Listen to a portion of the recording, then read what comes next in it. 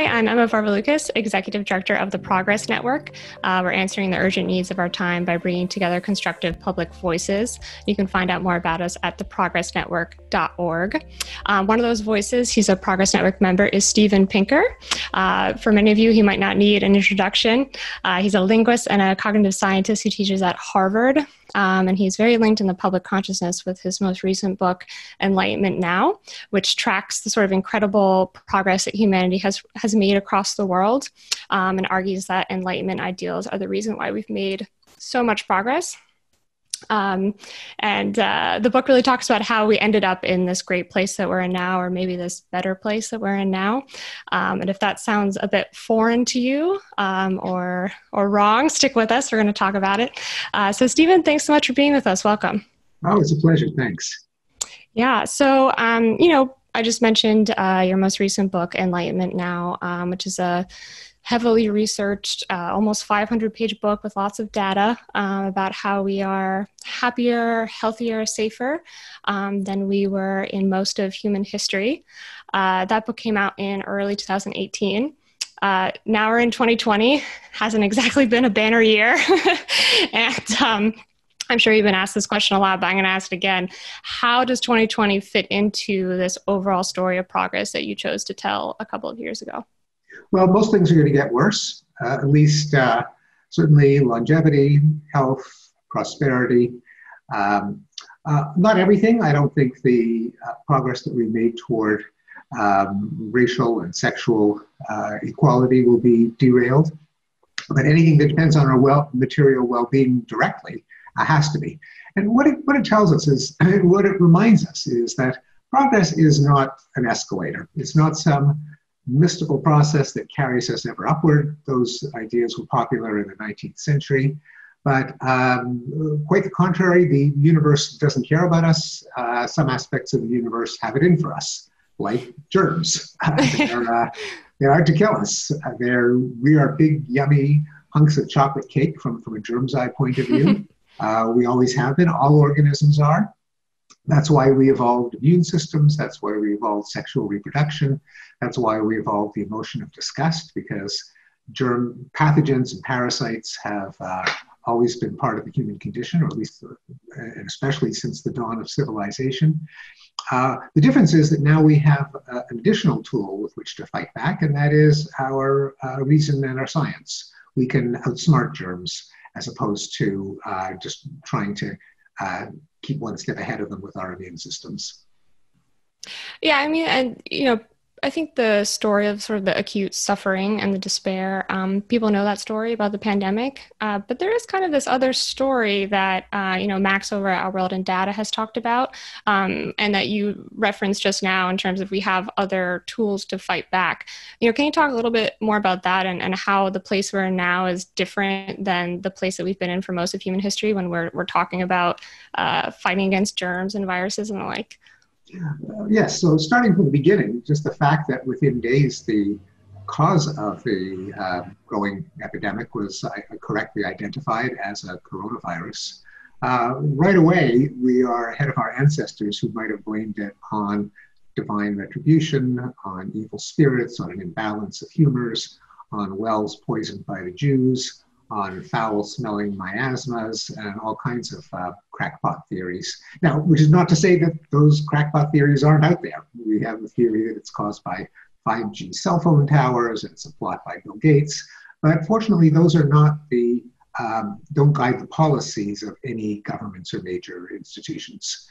So to begin with, we correctly identified the cause. The genome was sequenced within weeks. The first defense, namely social distancing and then contact tracing and testing, was identified and implemented within months, bending the curve in many countries, tragically not our own.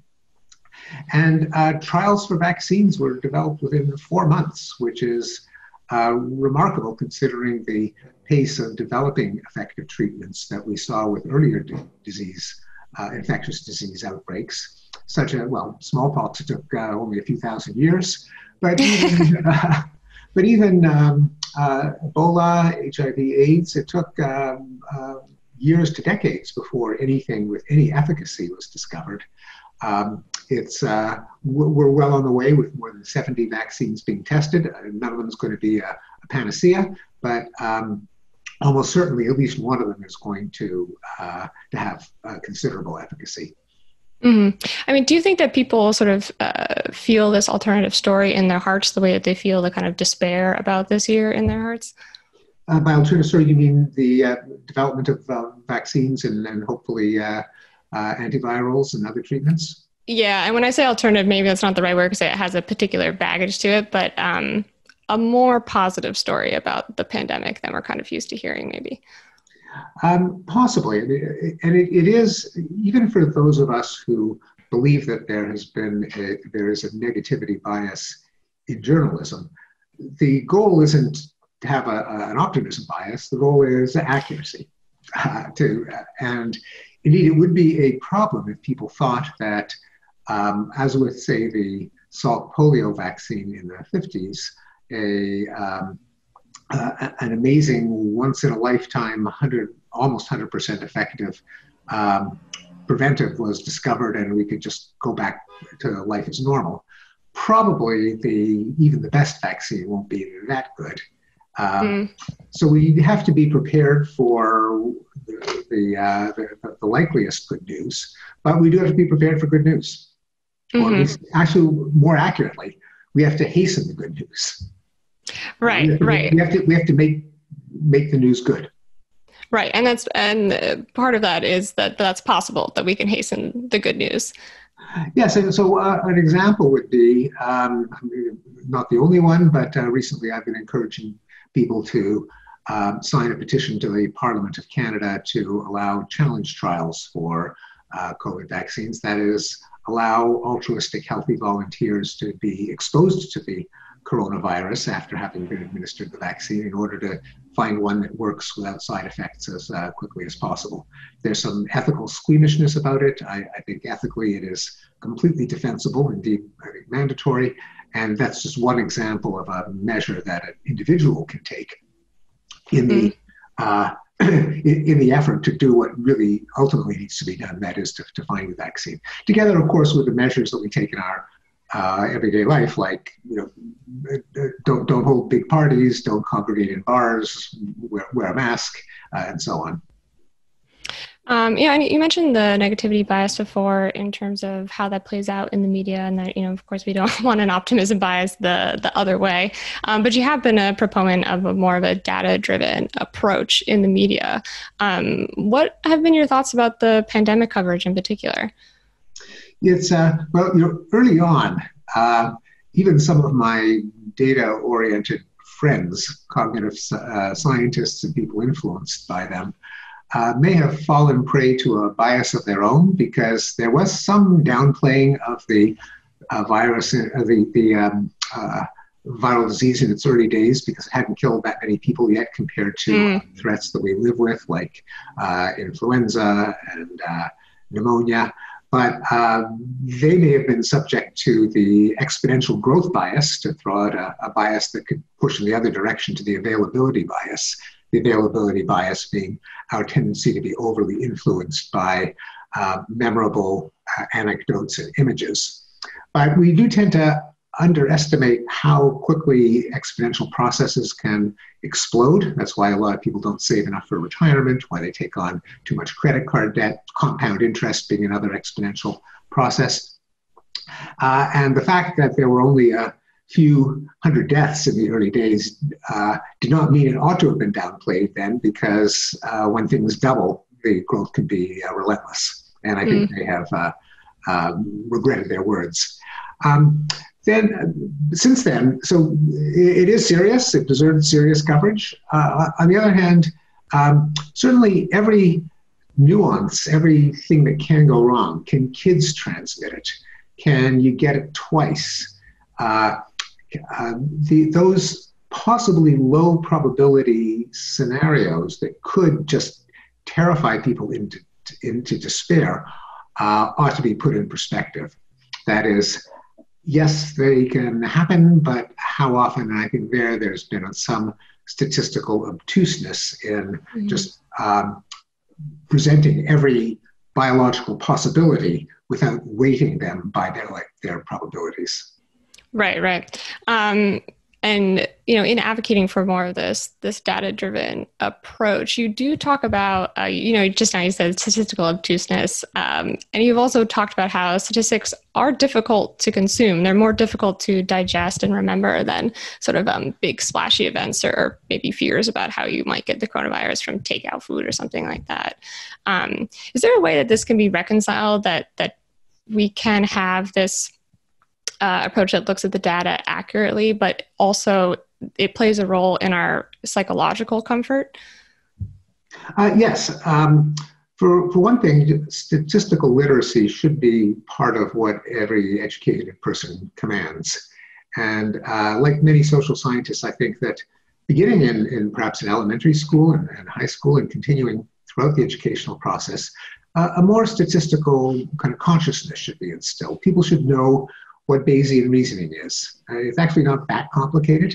I don't know what Bayesian reasoning is. So. Bayesian reasoning is basically, you probably heard the expression priors, that's become more and more common in our everyday discourse. That's borrowed from Bayes' theorem, Bayesian reasoning. It simply means you start off with some a priori confidence in a hypothesis. What is your degree of credence before you even look at data? And you adjust it up or down depending on how likely the hypothesis was to generate what you're observing and how likely other hypotheses are to generate what you're observing. So it can be explained, particularly if it's explained not in terms of algebra or even probability, but in terms of numbers of concrete cases. Imagine 1,000 people, only 10 of them have a disease. The false positive rate is 1 out of every 10. The false negative rate is, say, 2 out of every 10. A person tests positive, how likely are they to have the disease? It's not that hard when it is properly framed to people, but more generally, it isn't just a matter of pedagogy, although it is that. It's a matter of our sense of what goes into being a responsible, educated adult, and concepts like that should be part of it. They aren't now. I don't know if they still teach trigonometry in high school, but if they do, they should get rid of it to make room for probability and statistics. But also, it isn't just a question of education, because it also has to be a question of our norms and mores and customs in journalism and politics, namely to focus less on headline-grabbing, flamboyant single events and more on trends, because journalism is biased not in the sense that it's left-wing or right-wing, but just inherently biased in its very nature by reporting events, because events usually are things that go wrong. If a country is at peace, that's not an event. If a country is democratic, that tends not to be an event. If a city does not have an epidemic, that's not an event. However, if there is a shooting, that is an event. And by focusing on events, there's almost a built-in bias that there'll be a focus toward the negative, because bad things happen. Whereas good things either consist of nothing happening, or things that can creep up over time, but that can accumulate to make a big difference, like the decline in extreme poverty, which 137,000 people a day escape from extreme poverty, but it isn't a unique thing that happened on a Thursday in October, so there's never a headline. Right. Like, what's the day that you decide to report on that is a real question. Exactly. So it could either take the form of a journalistic habit of having more, almost taking a note from the sports pages, which really do present an awful lot of data. But it would be crazy if the sports page only reported when your team lost in a blowout, but never reported the ties or the wins or the standings. The business page, people have no trouble following the NASDAQ or the Dow, or currency exchange rates or pork belly futures.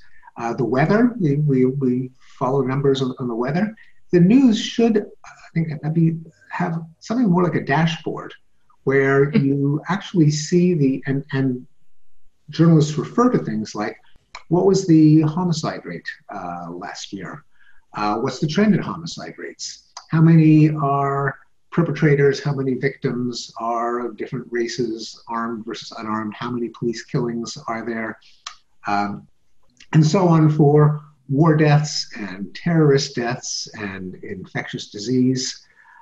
If not, I mean, a page with a dashboard would not be a bad idea, but whether or not that page exists, journalists should get into the habit when they report an event like a terrorist attack or a killing, just because it's gory, does that mean it's part of a trend? Is it really getting better or worse? That should be part of the background to the story. Sure, yeah. I mean, this reminds me of an interview you gave recently on CNN where they're asking you about violence in 2020, and you're pointing out, well, yes, there's been a little bit of a spike, but even if you compare this to recent years, we're still lower. And you also talk about like there's a problem with the fact that there's ignorance about progress like this, which I think leads to a very real feeling of despair. But people don't know where to go to get those kinds of numbers. If it's not in the media, where is it? Indeed. And we talked earlier about the website Our World in Data, which is an astonishing source of information about almost anything you can imagine. And papers should use or look more like Our World in Data. And it isn't just to make people happier and optimistic, although it would do that because that's the way so many facts have gone, at least until 2020. But we should also know when things go wrong. A lot of people are not aware that there was a big surge in violent crime between the mid-60s and the early 90s, that the homicide rate shot up through the roof before it came down. So people, likewise, I think a lot of people don't know that there was a surge in civil wars starting in the 60s until the end of the Cold War in the 90s. That should be part of our education as well. It should not just be this war, that story, such and such an anecdote, but we really should know which way the world has gone and which way our country has gone. Mm-hmm. Yeah. And you mentioned a couple of things just now that have gone in the wrong direction, but something I wanted to ask you, if your Twitter feed is any indication, you do still track the areas that we are making progress in. So I wanted to ask you, between when the book came out and now, what's the major progress news that people should know about? Maybe putting aside 2020, since we talked about how it's, heading in the wrong direction. Not such a great year, and that will happen. Progress is not a magical process. Things do go backwards. Well, the rate of death in war has continued to decline. The kind of downward roller coaster with a number of upticks, which began in 1946, went in the wrong direction with the Syrian civil war starting in 2011, but which had a number of people like me who track war deaths worried that we were maybe seeing an end to the decline of war. But even though it's still horrific, it is not as horrific as it was 3 or 4 years ago. The advance of rights of gay people has increased. Several countries have decriminalized homosexuality. Several countries have abolished capital punishment. Child labor has continued to go down. So there are, until this year, where the pandemic puts it in danger, the decline in extreme poverty has continued. One of the Sustainable Development Goals was to eliminate it altogether by 2030. That's not going to happen, but that overall trend that most people are unaware of has been continuing until this year. Yeah. I mean, I think, 2020 is sort of making the point that you made earlier about hastening progress, that just because it puts these things in danger, I mean, if we band together and decide to go in the other direction, that doesn't mean that, now we've hit 2020 and things are going to go downhill forever. Things can go in, uphill again, and in a shorter amount of time if we decide that we want to do that as, a collective society. Yes, we have to we have to have the mindset that problems are solvable, that we shouldn't just leave them to our grandchildren or hope that they work out or enjoy ourselves while we can, because things will deteriorate. Nowhere more so than for climate change, which is the most wicked problem facing us now. We should not deny it, we shouldn't turn away, but we should look toward solutions. And of course, more immediately, the pandemic. Mm-hmm. Switching gears a little bit, I wanted to ask you about your next book, which I understand is about rationality. And I was just wondering if you could give us a little preview of what that's going to be about. Yes, the tentative subtitle is What It Is, Why It Seems Scarce, Why It Matters. It grew out of a course that I taught at Harvard, in which I presented some of the findings from cognitive psychologists and behavioral economists like Daniel Kahneman and Amos Tversky and Richard Thaler on typical human fallacies, biases, heuristics, infirmities, errors. The benchmarks of rationality against which we say that humans are irrational, we talked about some earlier, like Bayesian reasoning, statistical decision theory, distinguishing causation from correlation, logic, informal fallacies. And then also a look at why it seems, paradoxically, that in an era in which we are blessed with more resources for rationality than ever, big data sets, computational power, why is there so much crackpottery and conspiracy theorizing and fake news and alternative facts and quack cures? How can a species as smart as us be so stupid, apparently? I think we would all love to know why. I think we would all like to know the answers to that. So we will look forward for the book. Stephen, I think that's all the questions I have. Is there anything on your mind that we didn't hit on? I think we've covered a lot, and it's been great to be a part of the network, and it's been great to talk with you, Emma. Excellent. Thanks so much, Stephen. Thank you.